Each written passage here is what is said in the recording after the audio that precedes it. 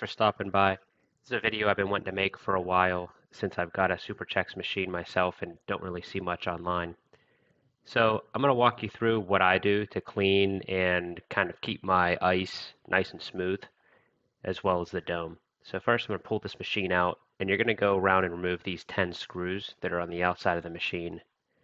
And to do this, you're going to need a hex wrench or an Allen key. And so I'm going to put a link down below to an Amazon page where you can grab one of these. If you don't have one, I'm using a 3/16, as you can see here. So just like anything, lefty-loosey, you're going to go around, get all of those nice and loose. I get them loose till I can unscrew them with my finger. Then I just pull them out. That way I make sure I keep that little washer. You definitely want to make sure that stays on. It'll keep you from scratching your dome there. And here's a nice little time lapse. Get all those screws out real quick. I always put a nice microfiber towel at the top so that I just keep it from scratching the wall and scratching the dome at the same time. So just going to open that up, make sure it stays open so it doesn't fall either way. Grab some pledge. This is a lemon scented pledge and a brand new microfiber towel. First I'm going to go through with the microfiber towel dry. Just going to kind of make sure I get any dust or dirt that might be on the ice surface itself. Sometimes like the puck and other parts will just kind of spray like this black sooty looking dust on the board. So I'm just going to wipe that off, get both sides, get behind the goal. Then I'm going to come back around, flip that towel around to a clean side, and I'm going to get a little bit of a spray, maybe like a penny size.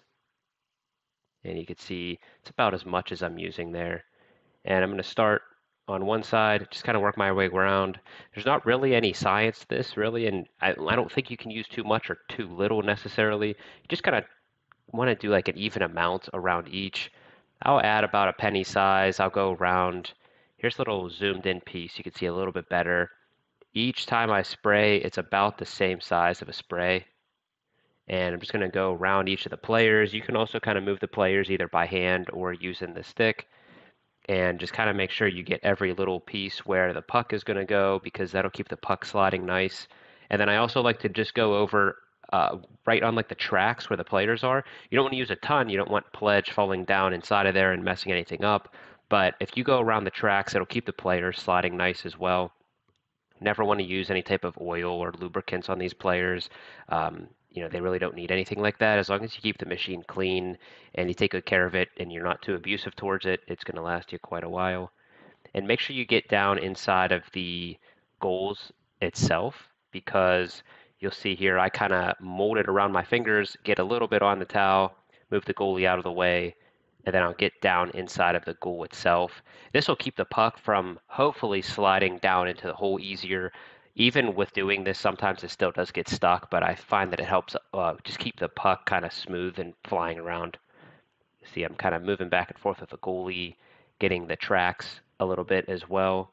And then mine wasn't very dirty at all on the inside. It usually stays pretty dust free. So I'm just going around it with a new microfiber towel. Again, a clean one, no solution or anything on that towel.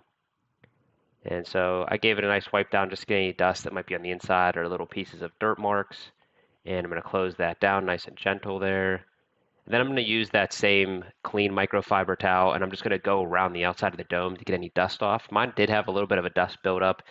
My house doesn't get very dusty, but this will attract any dust in the air. So I like to give it a nice quick dry wipe down, make sure I get as much of the dust off as possible, make sure I go around the outsides of it as well. Then I'm going to grab this NOVUS cleaner, and I'll also have a link on Amazon to that and a link to these microfiber towels. Just going to do a couple sprays. I do about 4 to 5 sprays on each side. And I tried to grab a bit of a turnaround viewpoint here so you can see how much I'm using. And then I'm just going to kind of go around almost in a buffing type of maneuver here, where if you ever buffed a car or headlights on a car, it's almost the same material and same solution. So I'm just kind of going around, getting that kind of swirled around. Then I'm going to flip the towel over to a nice dry side, make sure there's no dirt or dust that's going to scratch. Then I'm actually going to go in with a bit of a harder buff here to try to get some more shine and just make sure that any like extremely small scratches are out. It also comes with a scratch remover, an extra solution you can use. If you get deep scratches, I haven't had any yet. I'm very careful with my machine. I don't have a ton of people that come by and abuse it. Most of the people playing it know how to use a bubble hockey machine. So just trying to keep it shiny, clean, get any dust, and this also helps reduce the static as well. You will feel some static, but it is what it is. There's a nice viewpoint, nice and shiny. And then one of the final steps here I like to do is just take some alcohol. This is 70%. I was using a reused one here, so that's why I marked it off. Just a little bit there on a towel. And I'm going to go around and actually get the buttons and each of the sticks themselves, just to kind of keep those nice and clean, germ-free, dirt-free. Mine aren't very dirty, so I'm just going to go around each one of those.